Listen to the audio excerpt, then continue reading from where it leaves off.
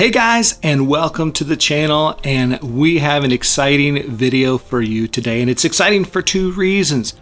Reason number one is that we're going to paint up some nice shiny golden custodes. I've only recently picked up an army of these guys and have been working through them, but I've been kind of working through them for a reason, and that is the second reason that I'm excited about this video. These guys are going to be presented in our next battle report that will come out later this month, possibly early into May. It's going to be Custodes versus World Eaters. And a little twist to that is it's going to feature Angron leading his World Eaters against a Custodes force that is supported by the mighty Canis Rex.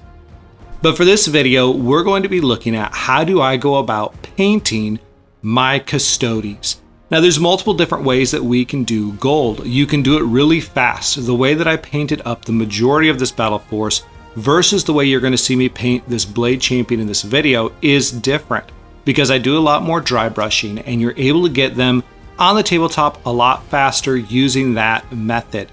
But I've showed you guys how I do some different dry brushing, so I figured we'd go with a little bit of a different route this time and instead go a little bit higher quality with our gold. How would I paint a miniature like a Blade Champion that I want to stand out a little bit different from the rest of the force as a whole? One of the things that I think people struggle with a lot when they're painting something like a Custode is the fact that it's all pretty much one color. It's very generic feeling in the color palette that you're using. Now, I've seen a lot of people do some different cool color variations with their Custodes, using silvers, using blacks, using purples, using all different types of things. But we're going to go with the very classic look to it.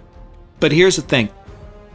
It can be more exciting and more interesting than just going to lay down gold and that's all we're going to do to it. We can do some things to add some different color variation, to add some more feel, to take the gold look and make it not look so flat and make it not look just so kind of bland on the tabletop. So I'm going to show you some different things that we can do to take gold and to kind of push it up. Now, if you really want to look at high quality, true metallic metal, for my channels, you go back and you look at my Ragnar Black Mane videos, and it's a two-part video.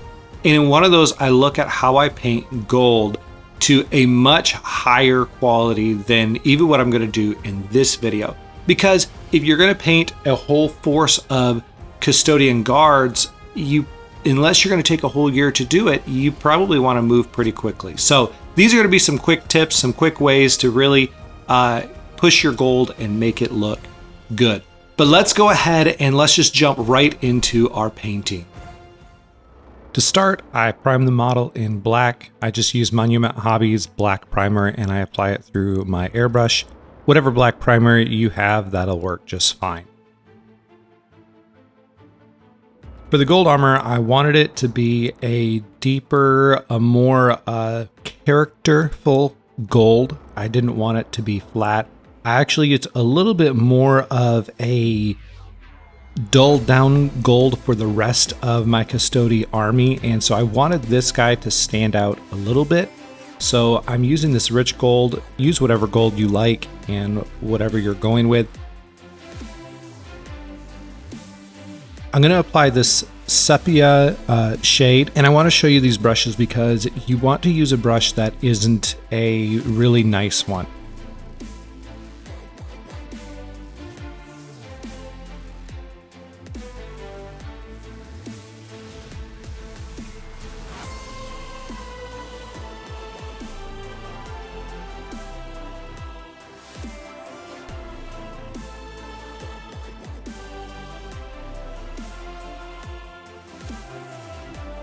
And here you can see after it's dried, you can really tell the change in the gold color there.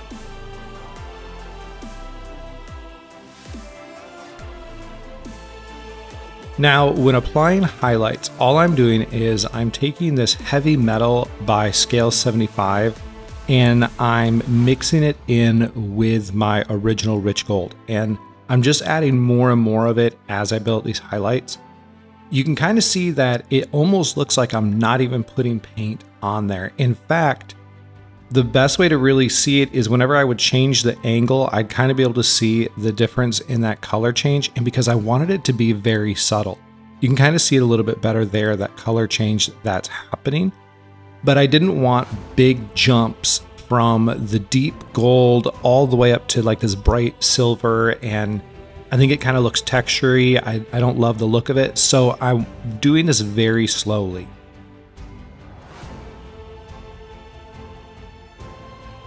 Now, if you don't like mixing paint, that's totally fine. Just use whatever golds you have. If you want to go up from like a deep gold into a higher gold and then into maybe a silver color, that's totally fine. The important thing to take away from this is to use very little paint in light touches to build it up.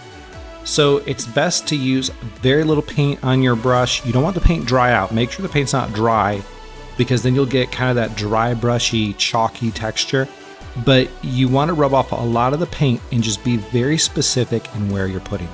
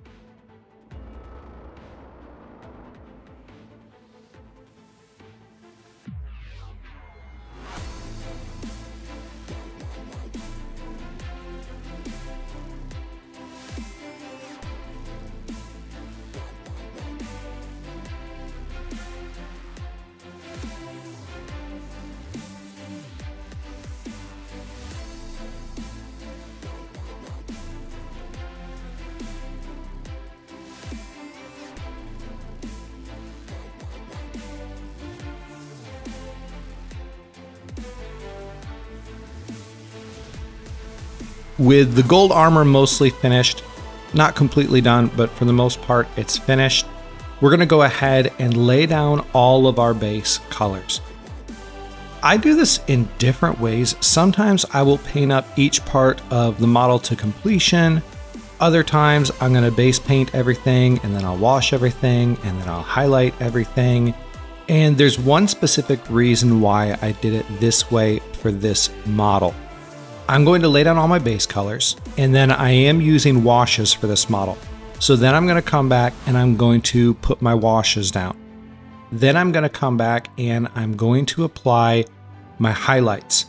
But because I'm doing this model in a couple parts, you can see the arms and cloak are off. I'm going to go and put those pieces on after I've done my highlights, and then come back and do final touches. Once I see what the model looks like as a whole, it helps me know where do I need to reinforce highlights, where do I need to push the brightness, and where do I need to increase my shadows. You can see that with the first layer that I'm laying down on all of these bases, it's pretty thin. And there's one really important reason for this. I want my paint job to look smooth. I don't want it to have brush strokes or look like the paint is really heavy on top of it. And so my first initial layer of paint that I'm laying down for this base coat is not going to be completely opaque. I'm going to have to come back a second time. And honestly, most of the time I'm coming back a third time as well to get it as opaque as I want it to be. But because I'm laying down shades over most of these areas, I don't have to worry about it being completely opaque, because leaving a little bit of that gold color coming through when I throw the washes on, it actually has a pretty cool effect to it. I would encourage you to play around with stuff like that. Try some different things and just kind of see what happens. My biggest struggle early on as a painter is I wanted to stay in the box all the time, and it really stunted my growth and kept me from learning a lot of things that I wished I would have learned a lot sooner. Take some chances. It's okay to completely fail at something. You learn even when you fail, and become okay with that. Become okay with it not looking good, in trying to figure out how do I salvage this paint job. I have that even now. I try things and I go, this is not coming out the way I wanted it to.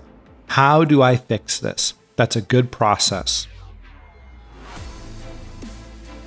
With the reds, I think you can see even more how thin the paint is and the gold shining through the red. And so I believe the red was 3 coats, all red parts. It had 3 coats on it. Another thing to remember as we lay down these base coats is we've got the armor mostly where we want it. There's still a couple things we're going to do to it, but that means you have to be very careful with how you paint. Make sure you are not getting paint all over that gold, or if you do, quickly wipe it away.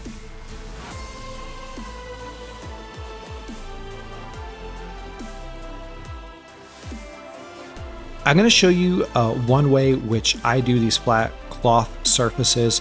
And obviously when you're laying down this base paint, once again, thin. This is going to take multiple coats, but I'd rather do multiple coats and it look good and it looks smooth rather than get it done in 1 coat or maybe 2 coats, but it's got a lot of brush strokes showing because this is a large section of cloth that's really smooth. Those brush strokes are going to show up. So take your time and don't worry about it all being laid down all at once.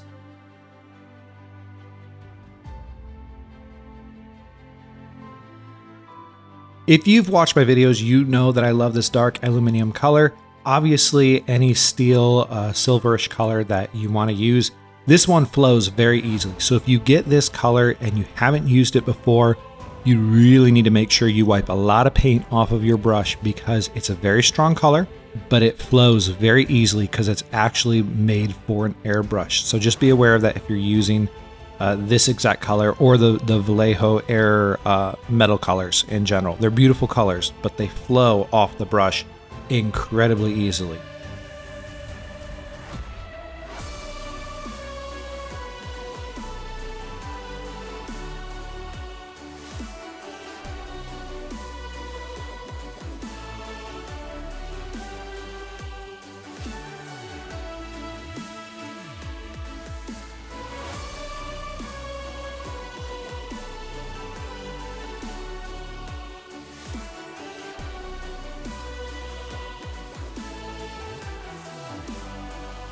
Like I said previously, I'm going to be using washes on this model, and I don't always use washes when I paint. I'm really using 2. I'm going to be coming over all my silver bits with this Nuln oil. Another great option that I have is the black wash by Monument Hobbies, the Pro Acryls. I love those. That's actually, I prefer it to Nuln oil, but I just had this on hand. And then I'm taking this Agrax Earthshade and I'm putting it on all the red parts and I'm putting it on all the leather parts, tying it all together. Now, there's a couple of reasons why I don't always use washes.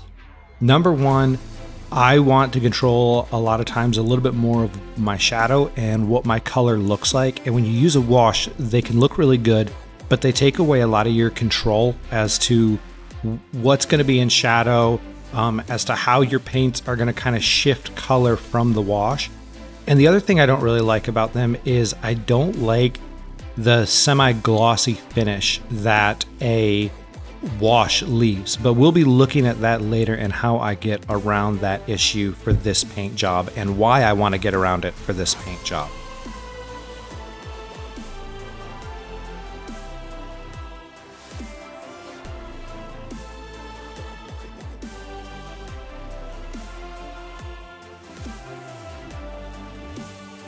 When it comes to highlighting, I like to use very thin paint and I take a lot of it off my brush. I don't mind coming over the same part multiple times, building it up. I want to create smoothness. I don't necessarily love, and maybe because I'm just not comfortable with it, and this is probably somewhere that I need to push myself, but I don't love to paint on really thick, aggressive highlights and then come back and glaze it all down. Personally, I don't do that a lot. It's not something I'm comfortable with. Not to say that it's not good, but it's just simply not my style. So what I do is I take a lot of the paint off of my brush whenever I'm doing this. And you got to make sure your paint is thin too, especially, or you're going to end up with a very chalky consistency to your paint when you take it off your brush. But I want it to be smooth, and I want it to go on really lightly so I can control it. One of the things that I think newer painters don't understand is painting is not like drawing. With drawing is you're putting the colors on, and once you put the color on, that's where it stays. With paint, you're moving it around, and if it's the right consistency, you put it down and then you move it to the places that you want it to be. And so focus on that. I think for a lot of new painters, they view their paint as kind of a marker where wherever they're moving, they're just drawing that paint on. Put your paint down and then move it, feather it out, put it where you want it to go. Don't allow it to collect just wherever you first put your brush down. Focus on little things like that, and it will tremendously improve your painting.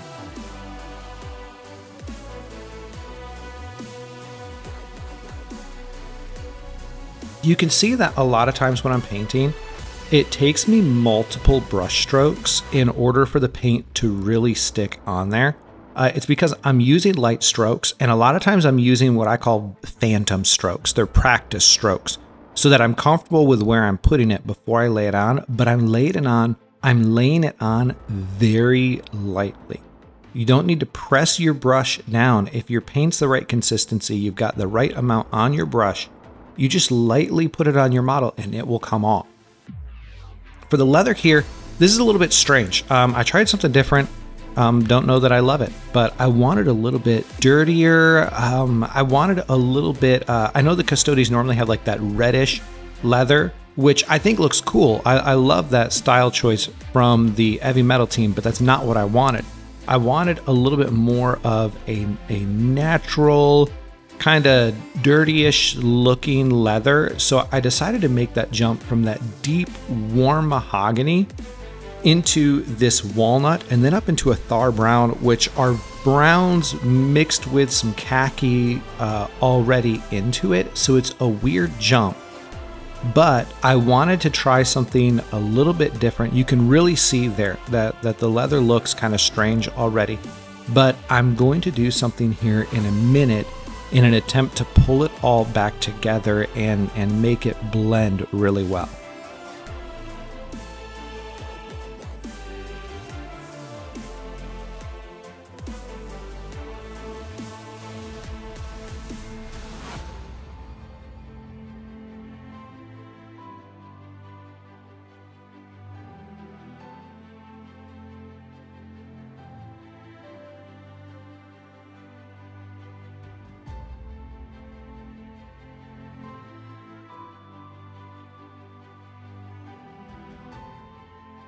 So in order to bring all these colors kind of back together and bring down the brightness and the color shift in the walnut and Thar brown, I went back with some more Agrek Earthshade and kind of used it as a glaze, really just to tie all of my colors back into each other. If you find things are sticking out too much, this is a great way. It doesn't have to be with a wash. It can be with your base color or with a mid-tone color, and kind of come back over and glaze it and bring it all back in.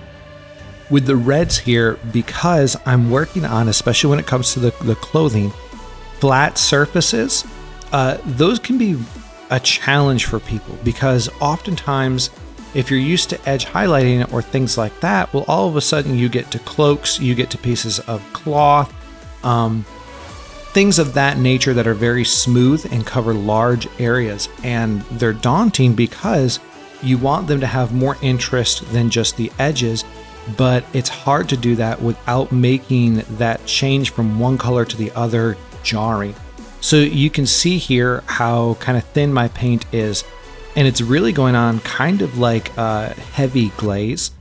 And I'm focusing on smaller and smaller areas as I go. I'm going to start by painting 80 to 90% of all of the areas, but it's not going to make the jump straight from that burnt red all the way up to that bold pyrrole red. It's going to kind of tint that burnt red a little bit brighter, and then the more layers I lay down, the brighter and brighter it's going to get. It's a good way to do cloth.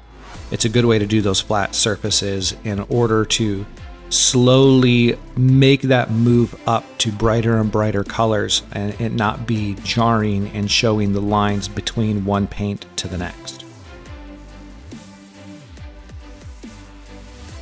This Aldebaran red, no clue how you say it, but that's how I say it, is a really cool color when it comes to painting reds. Because if you've ever painted red, you know that that jump between red and then orange or yellow is extreme. This Aldebaran red is just that perfect in between, I think, between them. I think it's kind of like a Wild Rider red where it has a lot of orange in it. It's a very orangey red, but it's still very much red. And I think that those paints are so useful because those jumps from one color to that next highlight color can be so big that using this really makes it a lot easier.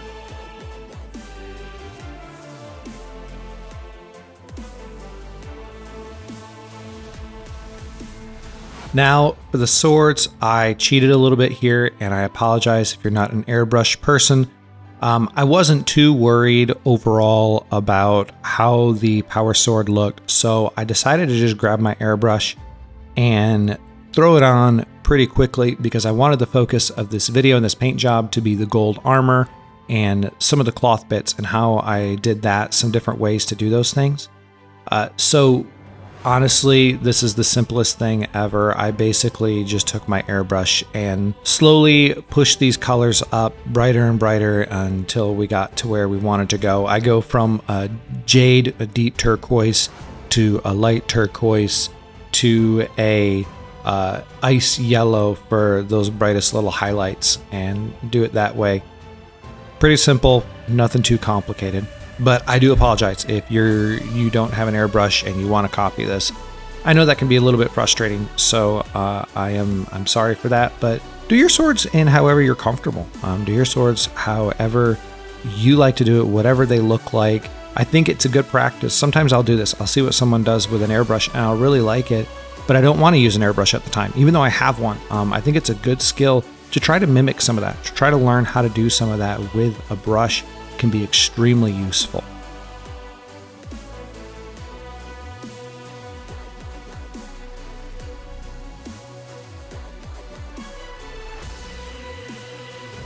I've talked a lot about large pieces of cloth and those kind of smooth surfaces and how do we do them because they can be extremely daunting. And this is one of my favorite ways to do stuff like this, is to do it with a dry brush. Now, a couple quick things about a dry brush. You don't want your paint chalky. Dry brush does not mean dried out paint. It means that it's not as thin down and as wet as your normal paint. You want a little bit of a damp brush. You could use a dampening pad. I've seen people just lick the bristles a little bit, wipe it off till it's just barely damp, get some paint, wipe off the majority of that paint. And here's the thing. Here's the most important thing, I think, when it comes to dry brushing. People tend to think that if you're dry brushing, you need to be extremely aggressive. You need to really mash down on that brush. Don't do that. Use very light strokes. You can kind of see how many times I'm brushing over these areas and the paint is very slowly building. If you were to do it in 1 or 2 strokes, there wouldn't be a noticeable difference. But on top of that, because I'm working with flat surfaces, sometimes I'm using a stippling motion. A stippling motion is just kind of patting it, just tapping it with the brush in order to get some paint on it. And then I come over and use that brushing motion to kind of smooth it out and spread it around. But with dry brushing, you want to be patient and let it very slowly build up. And you can kind of see here that it doesn't look chalky because my paint is the right consistency for dry brushing.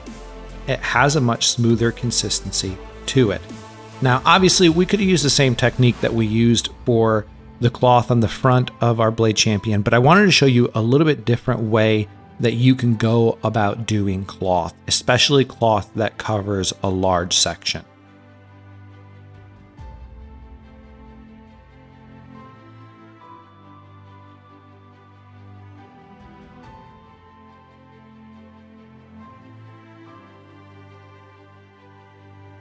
So here you can see we've put the model together. I already had the base done to match the rest of the army. We went ahead and put him on his base. He's not finished. but I like to put them together to kind of see where light and shadows are going to fall, how those arms are going to affect the overall look, so I can go back and finish up all the different details and finishing touches that still need to be done to him.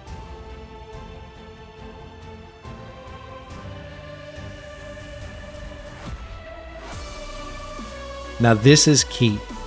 Because the model is supposed to be mostly encased in this shining golden armor, I really wanted to differentiate between the gold of his armor and the clothing of his cloth and the leather of his vambraces, his boots, and things like that. So I use AK's Ultra Matte Varnish. I love this stuff. And I'm just applying it with my brush, and I'm focusing on those areas. I'm staying completely away from his golden armor, and that's going to bring them completely down to a matte finish. They're not going to look glossy, and is really going to help create some distinction between that armor and the rest of it. For his eye lenses, this is just really simple. It's a deep red, up to a mid red, up to an orange, and then a white dot in the corner. You can see a lot of other videos. I didn't get a great angle here. I wish I would have tried harder for a better angle. You can't see it that well. But I know Trovarian has some really good videos, especially on how he does eye lenses. And that's kind of what I use to look at and how to do mine. Simple stuff, but it's amazing what an eye lens and a helmet can do to really sell the effect of a miniature. Because just like the face that we naturally look at when it's flesh, those eyes really grab our attention. And if you can get those down, make them looking good, you can see there, it makes a big difference. And you can even put a gloss varnish on them to make them look shiny and a little bit like they're glowing. Now for the cloak, I wanted it to be the same base gold as the armor, but I want to make it look more like it's cloth. I thought about doing a non-metallic metal gold here. I've done that in the past for some other stuff, like when I did Rogel Dorn and the gold on his cape. I wanted it to be different than the true metallic gold. But one of the things is I want this to show as being cloth. I don't want this to look like it's metal. So there's a couple of things we're going to do. Number one, we're going to use this Requiem Flesh shade. Instead of our Agrax Earth shade or our Sepia that we used on the armor, we're using this Requiem Flesh shade. And that's going to give it a slightly different tone, which is going to help set it apart. But after, we're going to actually use the Ultra Matte Varnish on that gold again to take away the shine and make it look more like a cloth gold.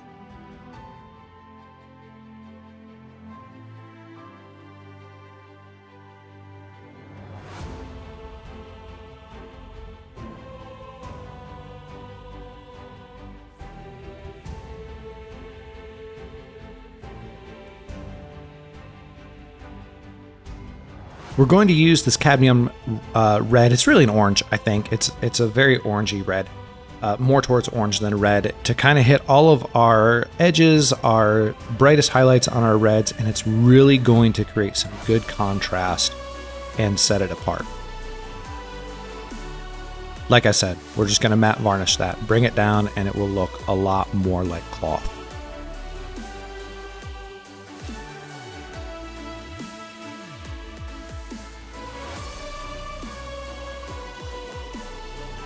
For the gems, it's a lot like the lenses in how you do them. I'm using these bluish colors. They kind of go with the Power Sword, which is why I use them, but without being the exact same colors. And you want to focus the lighter and lighter colors towards the top. And I like to do it as like a crescent moon. You can kind of see they're doing the top and then folding it around one side. And you're going to get lighter and lighter. And just like with your lens, you're going to finish off here with a white dot, but it's going to go in that bottom part of it, or it's going to go in whatever part would really be the darkest to create that little bit of shine on it.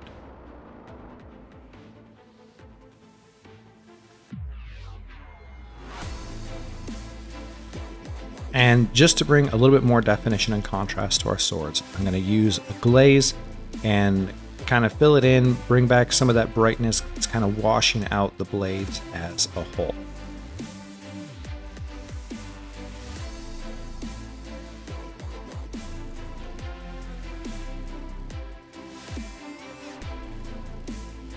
And there you go. He's all finished. I hope you enjoyed the video. I hope it was useful. Maybe you can take this and you can paint up your own Custodes. Or if you have thoughts on how we can improve this, please drop that down below. So as you can see there, not all gold is painted the same way. It's not all created equal. There's some different things you can do to make your miniatures stand out, to make them a little bit different. Things like varnishes go a long way to improving the overall look of your miniature and how you want to use them. Whether you seal the whole miniature in a satin gloss or matte varnish, or you do what I did in this video and you pick specific parts that you want to be matte or you want to be glossy or things like that, and you can go ahead and you can do that to add some different feel, to give it a little bit more of even a different texture type feel to your miniature. But you're going to see these guys again here before too long, as I'm working on a battle report between Angron's World Eaters and this Blade Champion leading his Custodian guards in battle against each other.